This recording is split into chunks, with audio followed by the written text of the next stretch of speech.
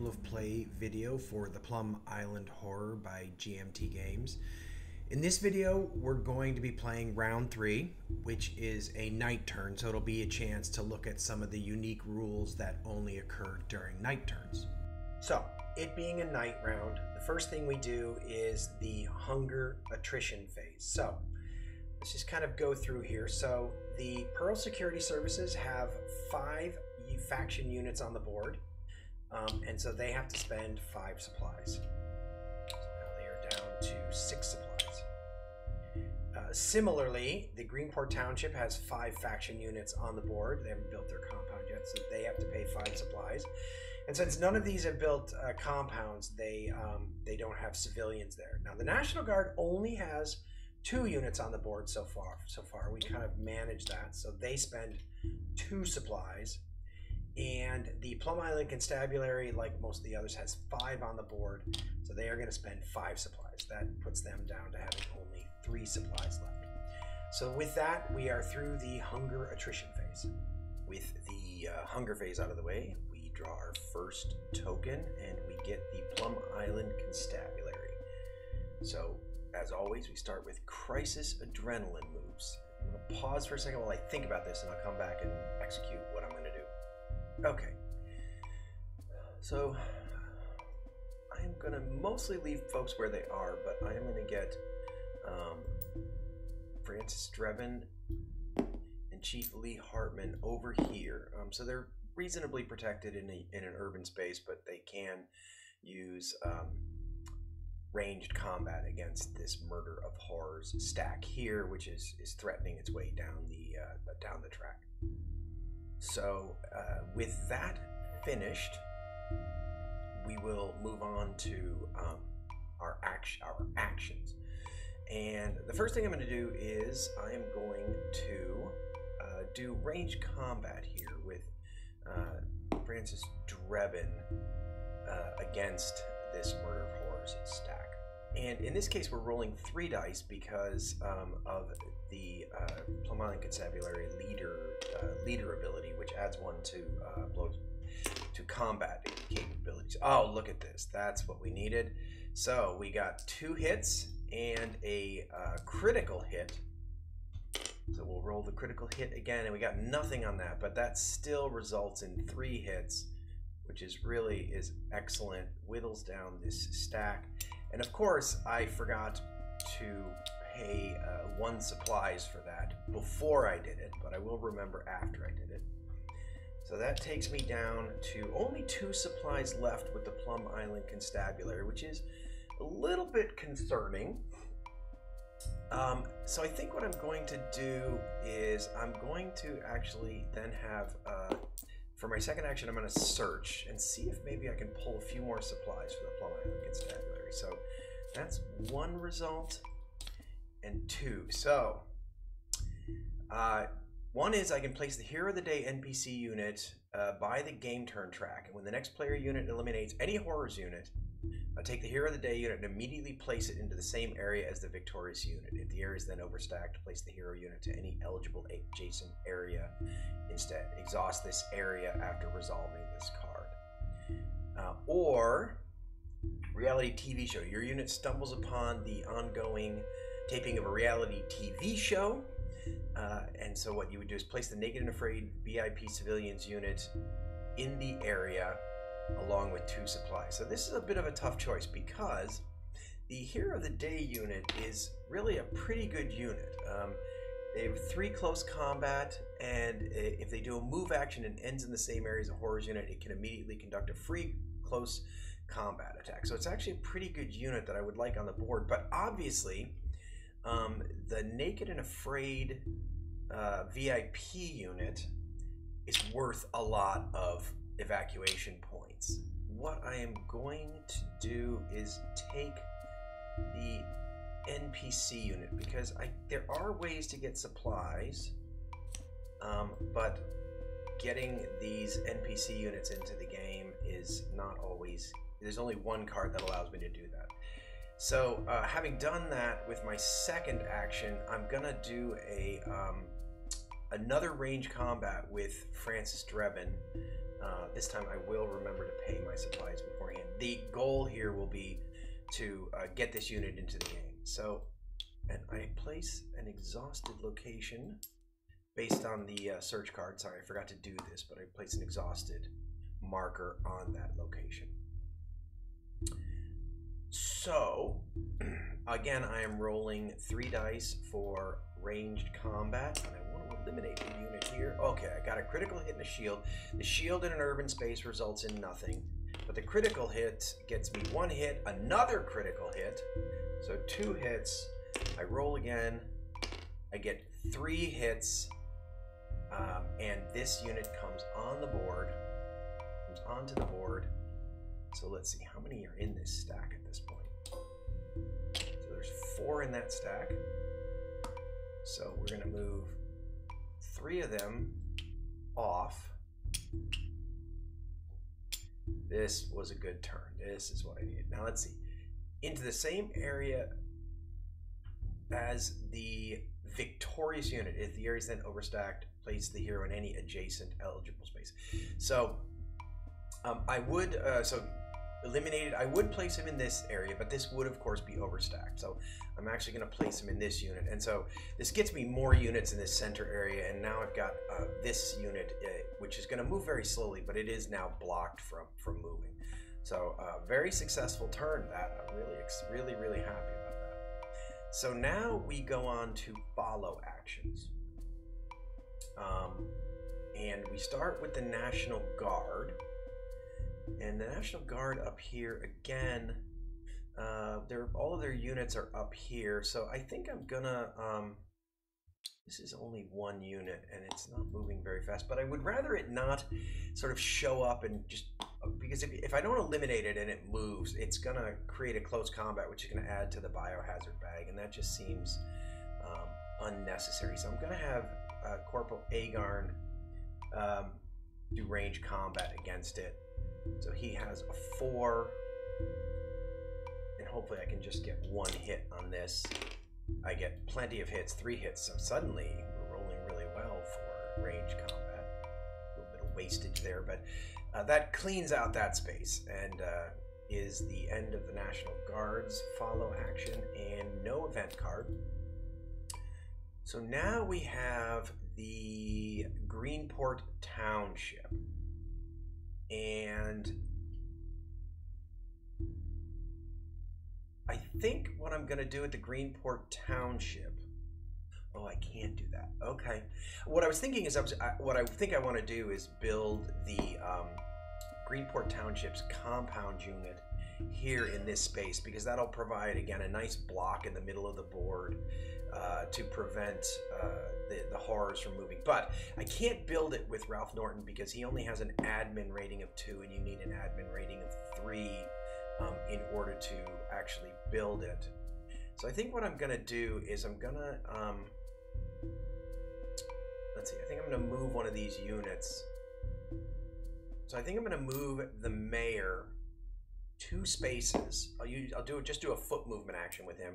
Move him 2 spaces. So he's now adjacent to Ralph Norton, and most of my units are sort of converging on this area. So I should be able to build that compound unit in a subsequent follow action over here. Let me just double check what his ability is. Admin and bravery ratings of the faction units by +1 for all purchases. So that's good. So with him there, now Ralph Norton has a 3 admin, so he could actually build the compound unit in a subsequent follow action. So I'll draw a fate card, no event for that. And now the PIRLSS Security Services, which are here and are facing off this horrors unit. So about the best I can do here is,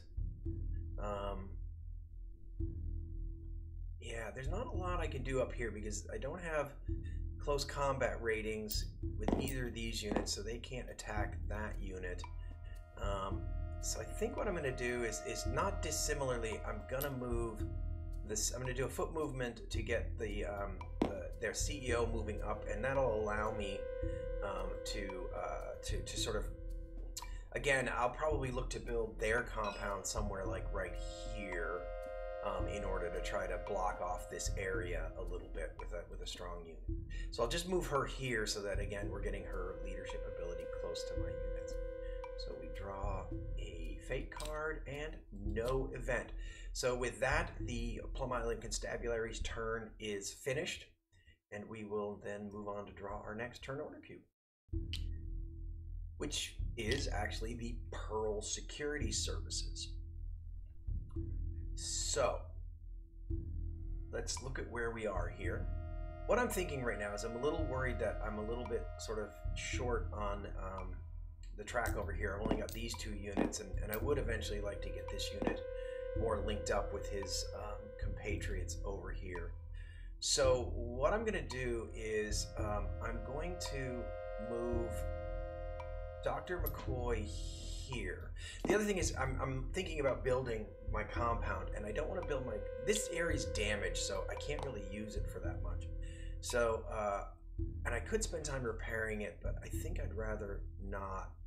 So what I think I'm going to do is I'm going to have both of these units fall back 1, and now they are close to Martha Winfrey and adjacent to her, which might allow me to build my compound in that area. And Kevin Blart, of course, will stay where he is. So that's the Crisis Adrenaline move for the PIRLSS Security Services. So now in terms of actions, let me just double check something real quick. Okay, so the PIRLSS Security Services leader ability is that you can choose 1 rating to increase by 1 if she's adjacent to it, and basically you pick 1 rating per action, and it can keep changing. So what I'm going to do is I am going to build my compound unit up here, and what I can do is, both of these guys have an admin rating of 2, but I can use her special ability to make their admin rating 3 for purposes of building this compound unit. So to build a compound unit, I need to spend 2 supplies. So we'll eliminate 2 supplies. I need to apply a hit, and I'm gonna end up using this character to build a compound because he has a slightly higher toughness rating, and I have to place a hit cube on that unit. But then I can grab the compound unit and place it on the board. Okay, so we place compound W into that space. Now, these civilians units can immediately go into this compound. And the benefit of this is that at the end of the game, they can be evacuated from here. The downside is I now have to feed them. Let me just double check how much these are worth. Actually, there's quite a lot of these units here, aren't there? They're only worth 3, though. But rather than spending a bunch of time evacuating these units, I think I'm going to move them into that compound. So when you build it, you can take any civilians that are in the space and just automatically move them in there without spending any actions. So I'm going to just move them in there, and so I'm going to end up paying 1 supply every turn to deal with that. But it gives me some safety, and I don't have to worry about moving a bunch of 1 value civilians around the board. So now that's my first action. Now the PIRLSS Security Services compound unit is on the board. And one of the nice things about this is, unlike most of the PIRLSS Security Services characters or units, this has a good range combat rating. So now I've also got the ability to do a little bit of range combat on this track. For my next action, I'm going to actually do a search with Martha Winfrey here. Again, I'm kind of going to be burning through supplies a little bit here, so I'm going to see if I can draw some supplies. So, word has it that the Greenport Utility Board was meeting when the storm struck, and they could still be in the building. Place the Greenport Utility Board VIP Civilians Unit in the island-wide light and power area, 3H, along with 1 supplies. So, not particularly great, if we're honest. So, we'll grab 1 supplies, and we'll put that in the island-wide, that space. And let's see, where are they? Greenport Utility Board. So we will place them in this space. And so they are worth 2 evacuation points if the power isn't on, 4 if it is on. So with the power on, that's a pretty good result there. So hopefully we can get them to safety. But I didn't get any supplies, unfortunately, for my unit. Now, I don't exhaust this area, so I could do this again if I wanted to. Let's see, I could search again. Right now I'm feeling like things are pretty controlled, so I'm going to search again with for my third action. Call in an airstrike. Check your unit's admin rating. Your unit just points in the general direction of the target. Apply 2 hits against any one horrors unit. 3, 4, okay. Wow, this could be really good. So I'm using, so her admin rating is 3. Boy, you'd think the CEO would have a slightly better admin rating. So I can apply 4 hits against any one horrors unit, and I have to exhaust the area. So that's unsurprising. So I'm calling in an airstrike here. So this area is exhausted. Now, which horrors unit should I target? I feel like this would probably be a good unit to target, because these 2 units are likely to combine into a 7 horror stack, and I've only got 1 unit here protecting us at this point. So I think that's a good one to eliminate. So we will eliminate all 4 of those units with our airstrike, cleaning out the zoo. So with that done, we now move on to follow actions. So we start with the Plum Island Constabulary's follow action, and let's see what they want to do here. I actually think that I'm gonna not tempt fate with them right now, and let them just go. They're not going to do a follow action. The National Guard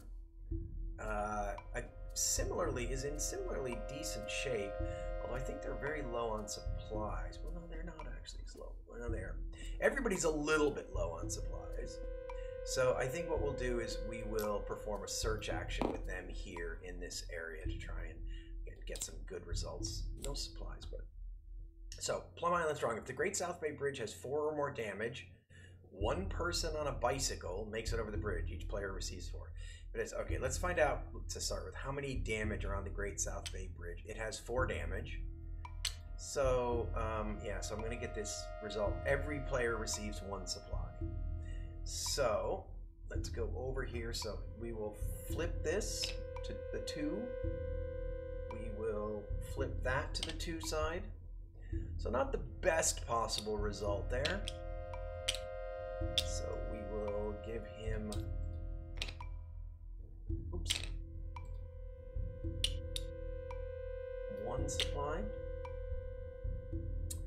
And similarly, we will give them 1 supply. So everyone got 1 supply. And let's see. Okay, so I think that is it. We draw a fate card and we do not get an event, so that's good. So now we have the Greenport Township team, and let's see, what do they want? Maybe what I should do is I should go ahead with my plan to build that compound. So the mayor gives him an extra +1 to his admin, which allows him to build his compound. So again, we come over here and they will spend 2 supplies. They will add a hit cube to this character, and then we'll grab their compound unit and put it on the board. So we put their compound unit on the board here. There's no civilians there, so nobody can hide. But it does give me some opportunity to sort of try to save some folks. And again, just gives me a good sort of like line of defense against horrors coming down this track. So that requires me to draw a fate card. And in this case, I do have to draw an event. It was the last follow action, so that's not bad. Oh dear. Death from above. Spawn the Birds of Prey mutation unit in the Inga Forest area. If the Sharp's Rifle Shop Civilians unit is on the map or evacuated, Lord Sharp himself snipes a few birds from the sky. This mutation unit spawns with 1 hit cube already on it. So unfortunately for us, Sharp's Rifle Shop was eliminated at some point. So the Birds of Prey are going to come onto the board here. Now I'm just going to tell you, these mutation standees can often be a really big problem. So I'm not super happy with that result, but it is what it is. And with that, we finish the PIRLSS Security Services turn. Fate token comes out, so we get a reanimated spawn. So we have to draw a track number. So we draw, or sorry, a fate number. So we draw fate number 5. And so on a reanimated spawn, we had 2 tiles to everything on track 5. So here's this track 5. So this is looking pretty good. So so what I'm gonna do, this is gonna spawn 3 on there, but it spawns them nice and neatly. So I'm gonna do that and move 1 back. So we only add 2 there, so that's not too bad. And then we activate track 4. So let's go and look at track 4. So track 4. So the furthest one down track 4 is here, but this one is already in a space with a NPC unit, so it's not going to move. And then this monstrosity here has 8 tiles in it, so it's going to move 1, which is actually kind of a good thing, because now Commander Stallion can start taking some pot shots at it, which is what we've been hoping for. So we have a combat here, a close combat here. So horrors have a hit potential of 1, and the Wolverines have 3 for close combat. So they're going to come down here and roll 3 dice. All right, there you go. We got a hit and a shield, and I'm not going to bother re-rolling because there's only 1 unit in there. So the shield protects the Wolverines so they don't take any damage. The 1 hit removes this from the game. However, we still do place a biohazard cube in the bag, which is always the unfortunate part about close combat.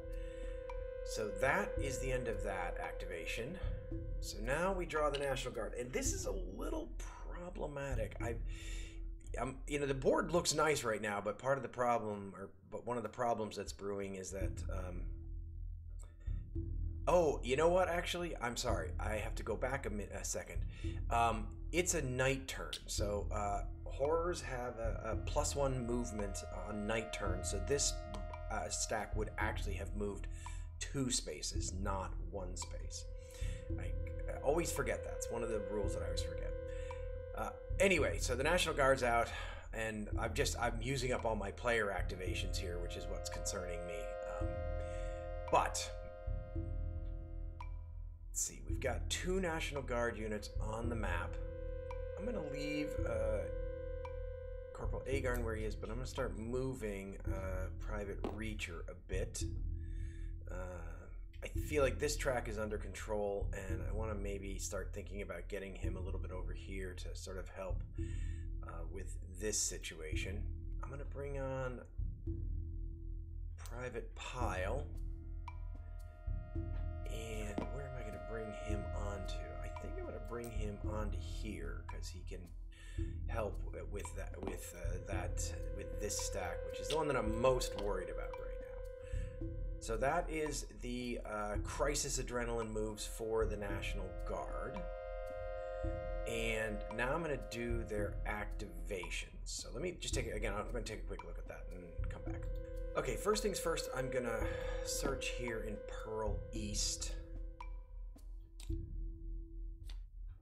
Little ships of the Plum Island. If your unit is from the Neighborhood Watch faction, well, I'm not. I'm not from the Plum Island Constabulary. So I'm from any other faction, so I can immediately evacuate 1 civilian's unit from any beach or docks area for free. So let me go figure out who that's going to be. So we will activate Private Pile here for ranged combat.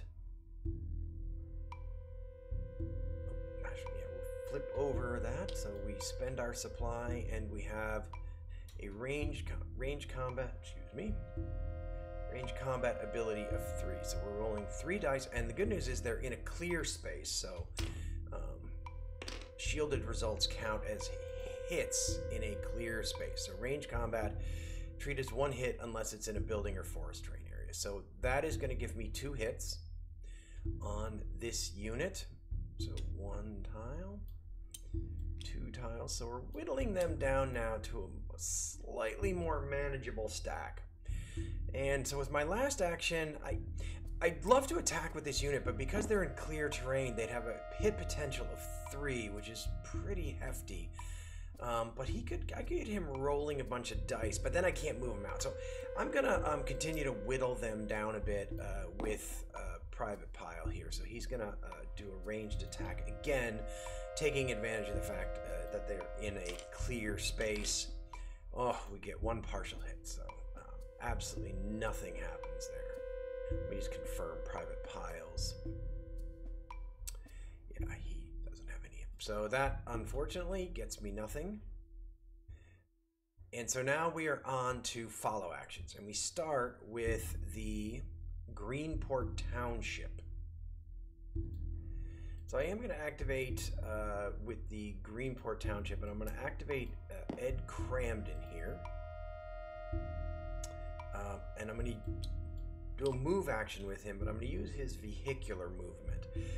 He can move 6 spaces, and my plan is to get up here and start trying to move these civilians out of harm's way. So he moves 1 space, 2 spaces, 3 spaces, 4 spaces, 5 spaces, and now he can pick up a unit. Let's take a look at who we've got here. Yeah, so what he's going to do is he's going to actually move 6 spaces. He's going to move back to here, but he's going to take this civilians unit along with him. That 3 value civilians unit along with him. So that is the follow action for that for them, and we draw an event card as a result. A bridge to nowhere. Draw a fate number and find a bridge with that number. Place an additional damage marker on that bridge. So we draw a fate card of 3. So let's get a damaged 1 marker from here. We'll go find bridge number 3. We're going to place a damage marker on that bridge. That's not really that bad of a result, frankly. So that is the end of that, because I cannot do any more follow actions. We draw another fate token. So we spawn on track 4. And we activate track 3. So on track 3, this is the only horrors unit on the track. And there are 3 tiles in it. So it has a move of 4 because it's a night turn, but it will only move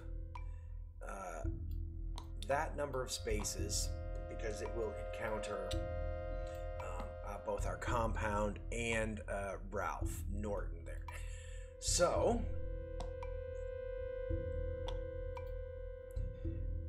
we will have this close combat take place against our stronghold, which has a close combat rating of 4. So the horrors have a hit potential of 1, and I am rolling 4 dice for this compound, which gets 2 hits. 2 partial hits is 1 hit and 1 hit. So we take 1 hit on the compound itself. So we'll clone that over there. And then we do 2 hits on this Murder of Horrors unit.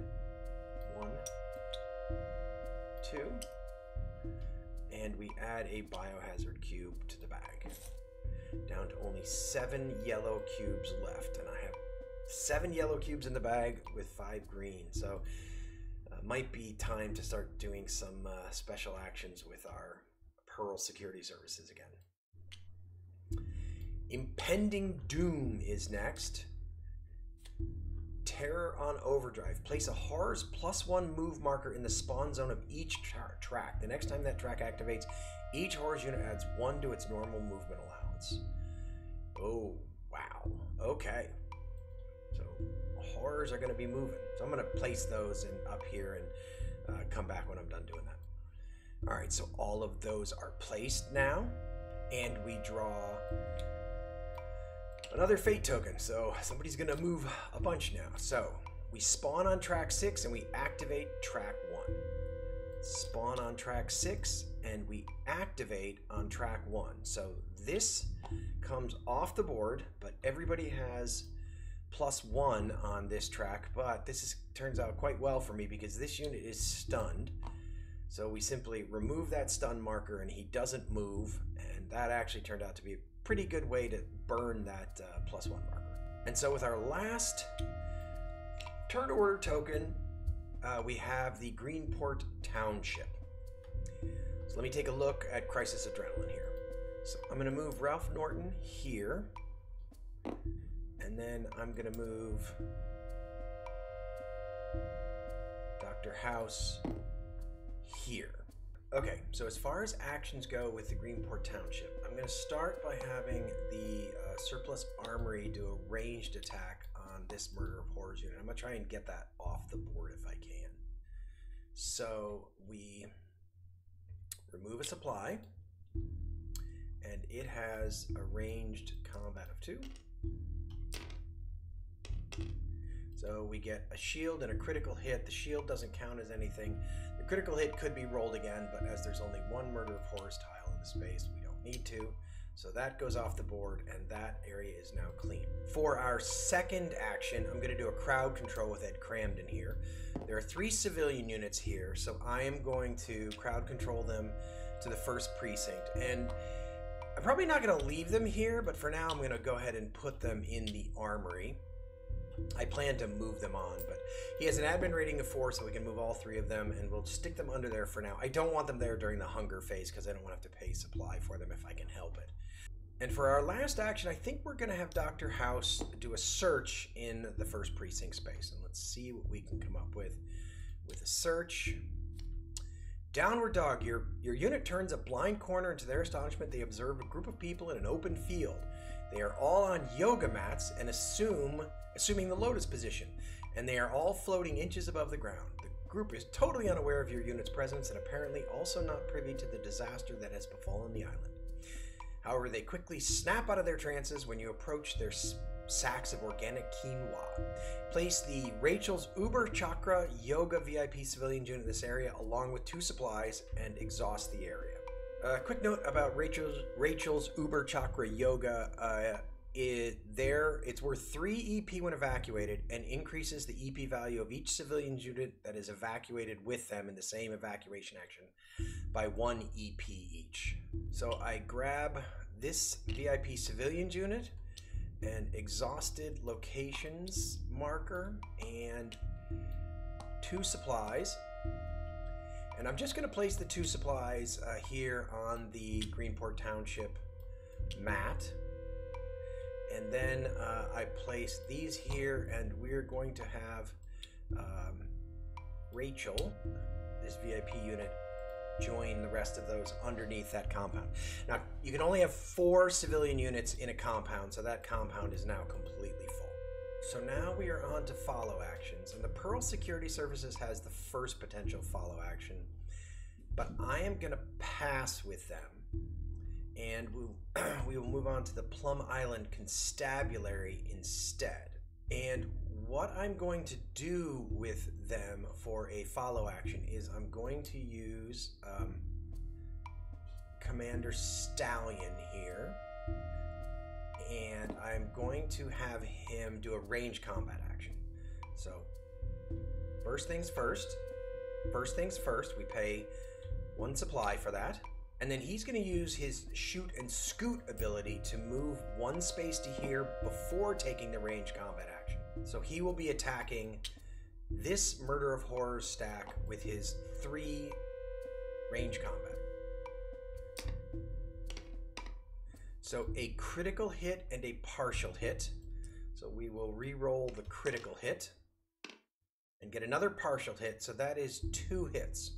So we continue to whittle this particular horrors unit down. It is now down to 4 tiles. And with that, we have finished our activity phase for this round. So now we move on to the replenish location step. This only happens during night rounds, and what I'm going to do is take exhausted location markers off the map. So I will take this, all of these exhausted location markers, and remove them. Remove that one. And I believe that is all of the exhausted location markers. Next, we have the mutations regeneration step. We do have a mutation on the board now, the Birds of Prey, but they haven't taken any damage, so nothing happens there. So it is the biohazard infection step. So we draw 1, 2, oh, wow, that was fortunate.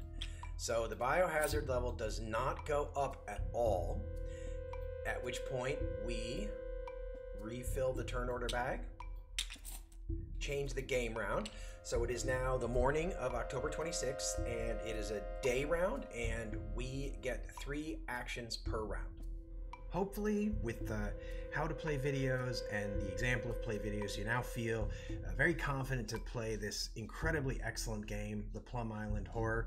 Thanks for sticking around. Thanks for watching. If you enjoyed the videos, it would be great if you could subscribe or like or comment or share them to boost the signal on these videos. But we'll be back hopefully with some content on either this game or other games.